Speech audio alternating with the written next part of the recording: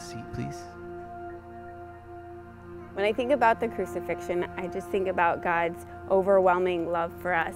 And as I was thinking about this, holding Emily, I was just thinking about how God loved us so much that he would let his son come to earth and take our place and suffer and die on the cross to pay for our sins so that we could have a relationship with him. And when I think about that, I'm just overwhelmed with gratitude and just feel his amazing love. When I think about the crucifixion of Christ, I think about just the incredible amount of grace and generosity that act displays from God, and especially for someone who's undeserving of that kind of grace. And thinking on it and reflecting on just what that event means, it causes me to do an inventory of my life and ask if I'm living in a manner worthy of the crucifixion, if I'm living in a way that honors his sacrifice for my behalf, that honors his grace and generosity in my life. Because I want to live in a way that doesn't take that act lightly because of the immense love and grace that it brings. And that's what the crucifixion reminds me of. When I think about the crucifixion, I think about it from a mom's perspective. And I can't even imagine allowing any one of my children to die for someone else's bad choices or something that someone else has done, or as we call it, a sin. And I can't even imagine that God was able to send a son to be tortured and die for something that I've done wrong. And that's a greater love than I could ever imagine. The crucifixion means to me unconditional love. Jesus died on the cross because he saved us, and he will raise on Easter. The crucifixion of Jesus. That's what we're talking about this morning. The crucifixion of Jesus. What does it mean to you? The crucifixion of Jesus, we know this morning, as we're going to discuss, proclaims God's love. See, the crucifixion is the one event in all of history of man that has changed and transformed our culture. The crucifixion is when light invaded the darkness. The crucifixion of Jesus is when hope began to spread across the globe. It's the one event that has changed the course of history. It changes the destiny and the future of us, a future of mankind.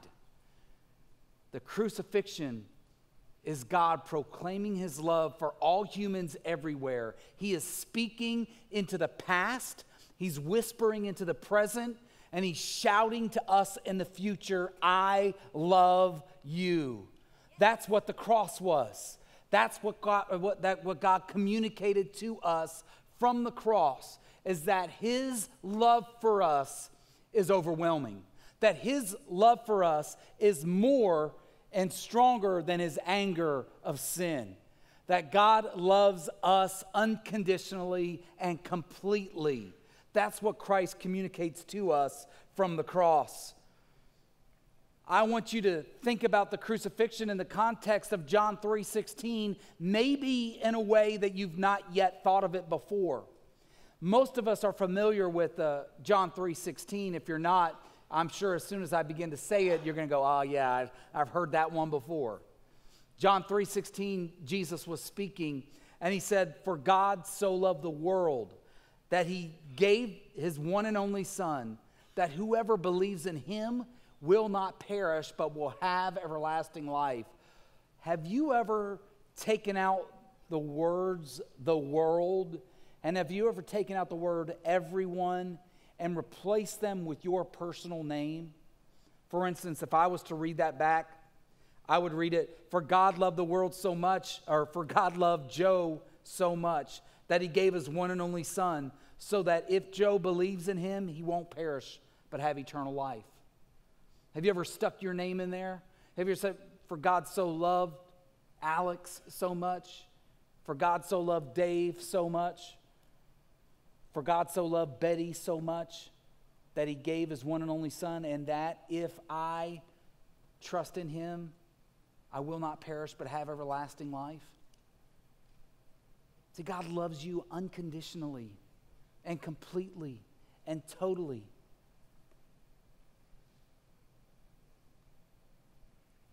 The cross declares it. You may doubt it. You may say, I've never experienced God's love before. I don't really think that God loves me. I don't, if you knew what I did, or if you knew the things that have happened to me, I hear from people all the time who have experienced abuse in their past, and they say something like that all the time, and they relate to me because I've walked that path of being abused as a kid. And if God really loved me, why did he let this abuse happen to me?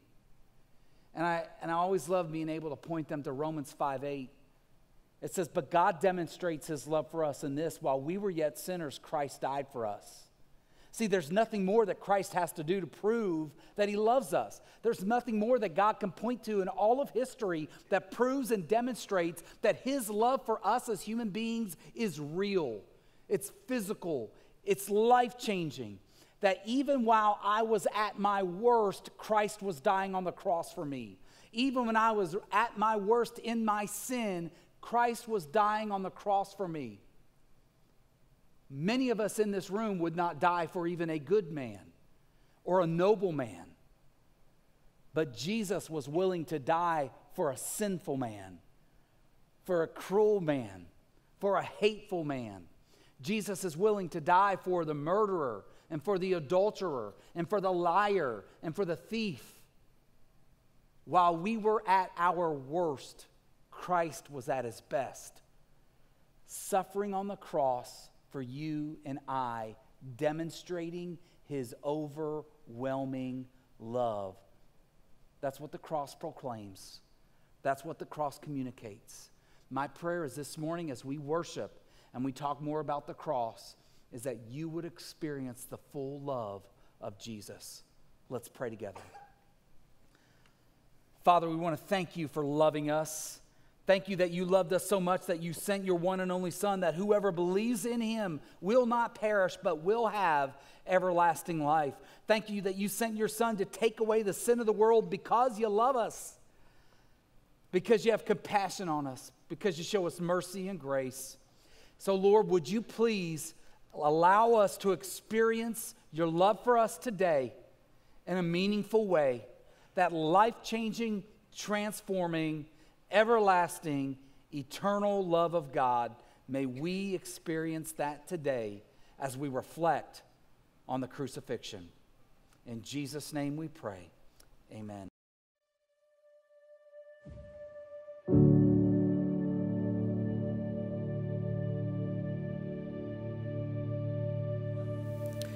When I think of the crucifixion, my emotions run both ends of the spectrum. On the one hand, as a mother, I agonize over the fact that our Heavenly Father had to make the choice to offer his only Son as a sacrifice for me. And that breaks my heart on so many levels. But on the other end of the spectrum, I'm filled with such gratitude and happiness and peace, knowing that it was because of that sacrifice that I have a chance to live forever and be at the feet of Jesus when my time comes. So the crucifixion it's the ultimate gift. The crucifixion means to me is forgiveness. I've made so many wrong mistakes in my life that I don't even deserve life at all. But Jesus died on the cross to tell me that, hey, it's going to be okay, and I forgive you, and that he's never going to let me go. To me, the crucifixion was the greatest gift God gave me. To me, that helps me to love fearlessly and to live fearlessly. Because to me, the crucifixion means that God loved me enough to die on the cross so that I can live forever with him, and I can live a life with purpose and meaning and without fear. The cross reminds me that Jesus died for my sins. Not only does the crucifixion of Jesus proclaim God's love for us, but the crucifixion of Jesus also points out and demonstrates forgiveness. It's through the cross that we are forgiven for our sin. I want you to think about the life of Jesus. If you've ever read the Gospels, you would know and understand that Jesus he's of course the Son of God, but he was a good man. He loved the unlovable, that he spent time talking with the outcasts of society, those who were lonely, those who were rejected, those who were hurting, those who had lost a loved one. Jesus spent time with them. He spent time with the drunks, and he spent time with the prostitutes. He spent time with the tax collectors and the chief of sinners. He spent time with the scum of society that everybody else wanted to ostracize, that nobody else wanted to be around. And Jesus spoke to them and said, "Come to me, all of you who are weary and heavy laden. Come to me, all of you who are burdened, and let me give you rest." Jesus was a good, caring man. 3 years of his life he spent demonstrating love to his people, his creation. Nobody could find any fault in what he said. Nobody could find fault with what he did. And for over 3 years, he spent that time until one day the Roman soldiers grabbed him, beat him, took a crown of thorns and shoved it on his head, took the cat of nine tails and scourged his back, beating him over and over again, ripping off chunks of his flesh, crushing his bone.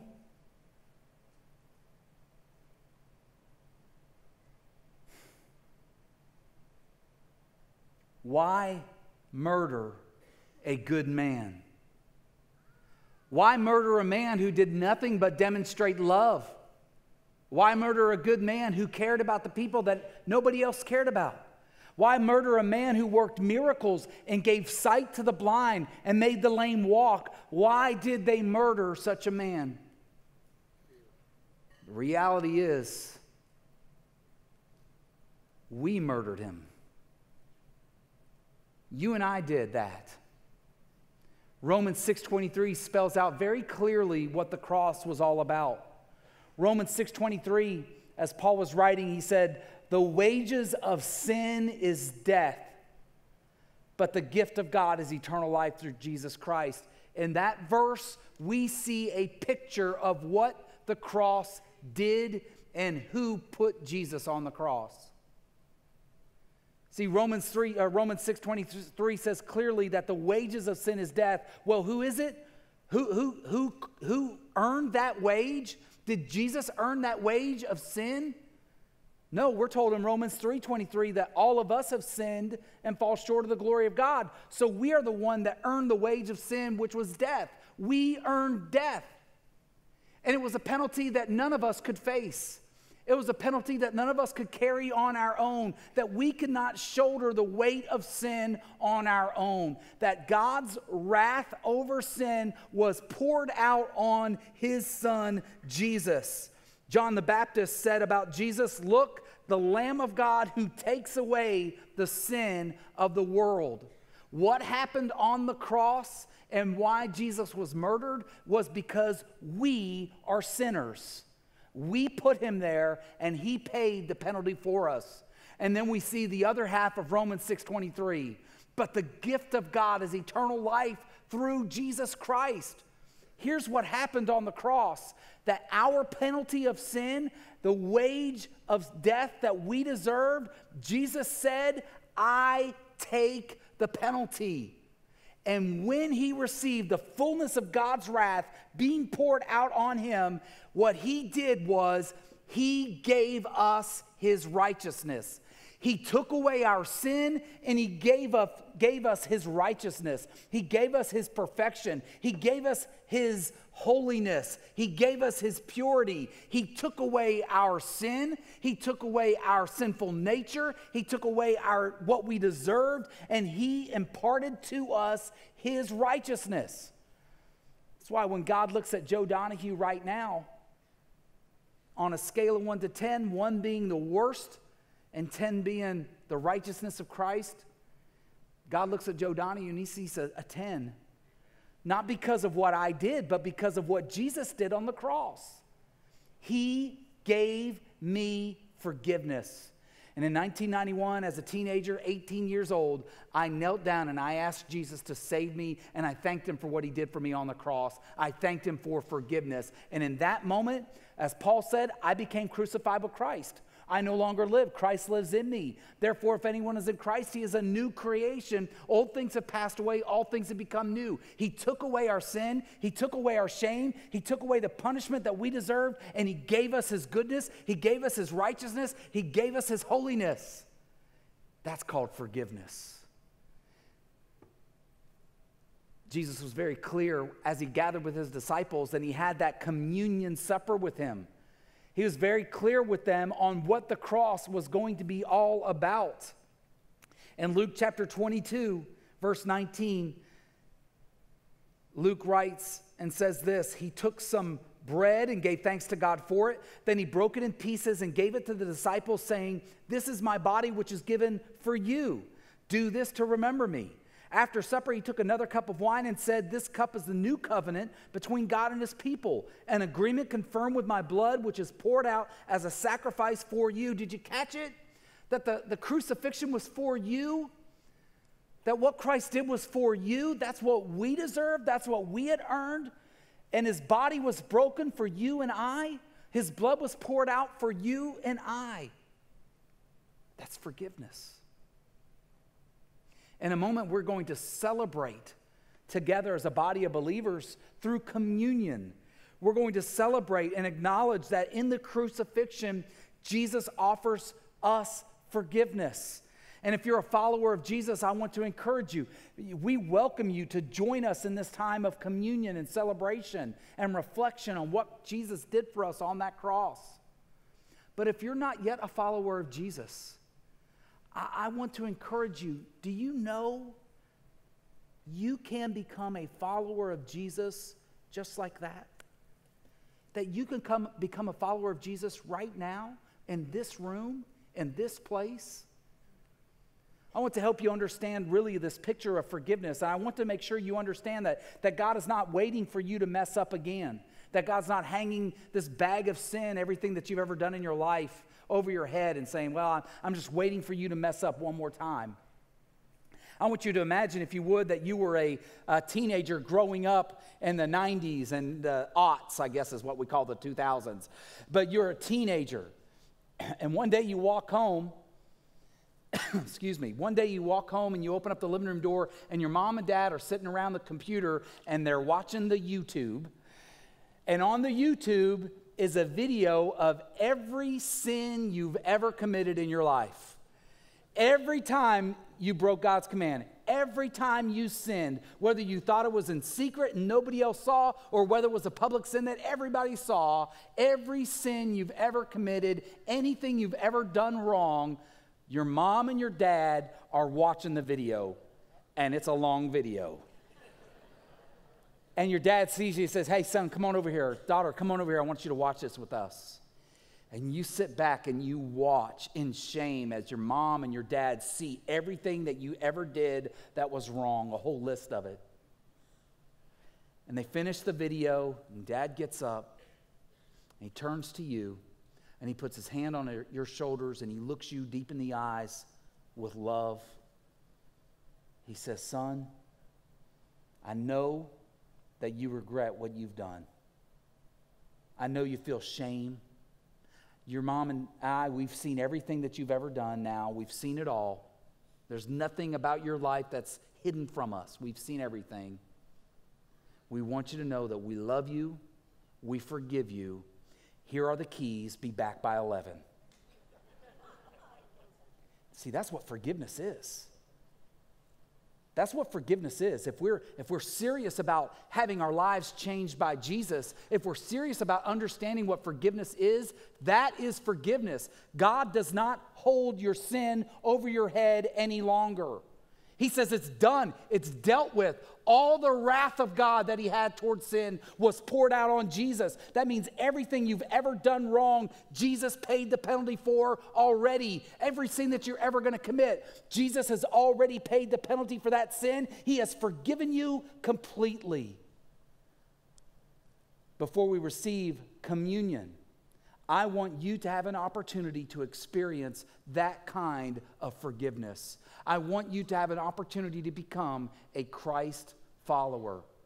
Paul writes in Romans 10:9, if you confess with your mouth that Jesus is Lord, and you believe in your heart that God has raised him from the dead, you will be saved. See, there's 2 steps in there. In order for you to become a follower of Jesus, if you confess with your mouth that Jesus is Lord, you know what that is? That's just saying, Jesus, you're my boss from now on. You can whisper it, you can shout it out loud, but Jesus, you're my boss. And you believe in your heart that God has raised Jesus from the dead. You know what Paul is saying there? That Jesus wasn't just some guy who died, that Jesus was the living God who died, paid the penalty for your sin, and rose from the dead, and one day is going to return. That's what Paul's saying. Do you believe that? Right? That's what it takes to believe, to become a follower of Jesus. So before we receive the communion, before we receive the elements, I want you, if you are not yet a follower of Jesus, to have a few moments of silence so that you can say to God, I admit that I'm a sinner and I accept Jesus as a Lord of my life. I believe what you did on the cross. I believe that you've forgiven me. I believe that you died, and I believe that you're going to return. You believe that in your heart. You say that in your with your mouth, with your lips, and you will be saved, a Christ follower. So let's take a moment for you to make that decision.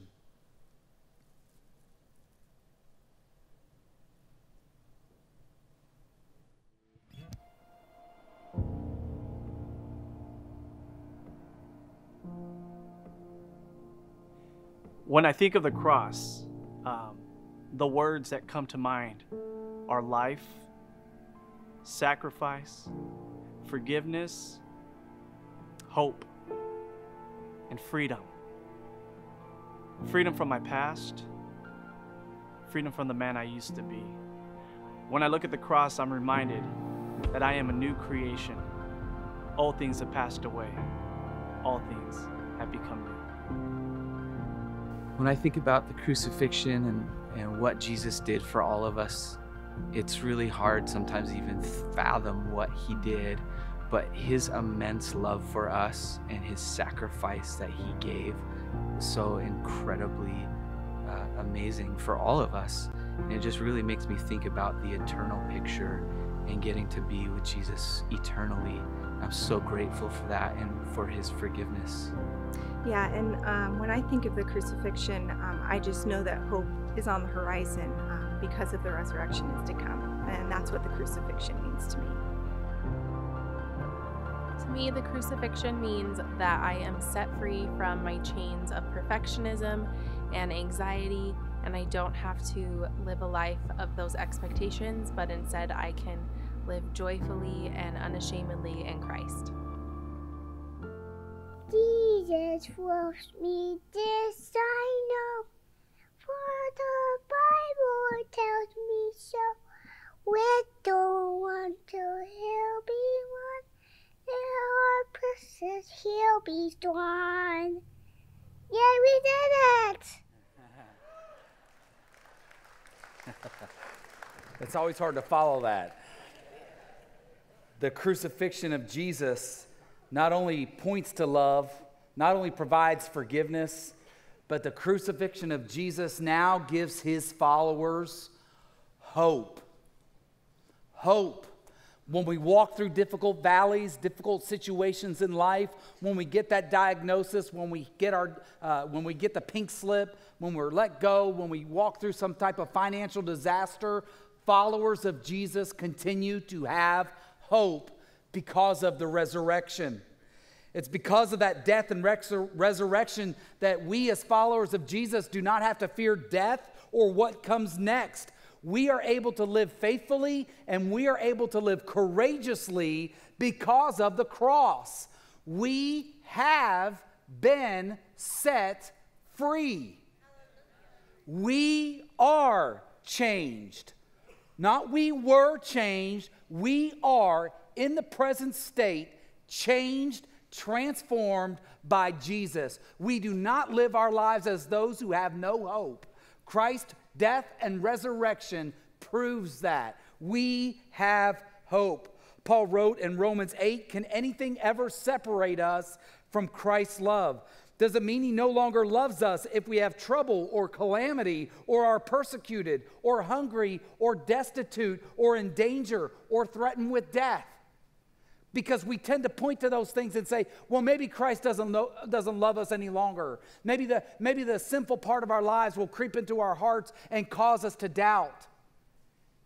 And Paul goes on to write, no, despite all these things, overwhelming victory is ours through Christ who loved us. And I am convinced that nothing can ever separate us from God's love. Neither death nor life, neither angels or demons, our fears for today or our worries about tomorrow, not even the powers of hell can separate us from God's love. No power in the sky above, no power in the earth below. Indeed, nothing in all creation will ever be able to separate us from the love of God that is revealed in Christ Jesus our Lord. That means as followers of Jesus, while we might struggle with depression for a season, our hope is in what happened to us at the cross. Our hope has been amplified because of what Jesus has done. We know that Jesus is able to change anyone. We know our lives have been transformed because of what Christ has done, and we live with hope. We're not going to live in fear of death. We're going to live forever. We're not going to fear in life because Christ has given us victory, and he holds the keys of life and death in his hands. Our hope is in him. So what does that crucifixion mean to you? I'll tell you what it means to me. The crucifixion points to and proclaims Jesus' love for me. The crucifixion provides forgiveness for me. And the crucifixion gives me hope. My prayer is that as followers of Jesus, we would be living in that hope in Christ daily.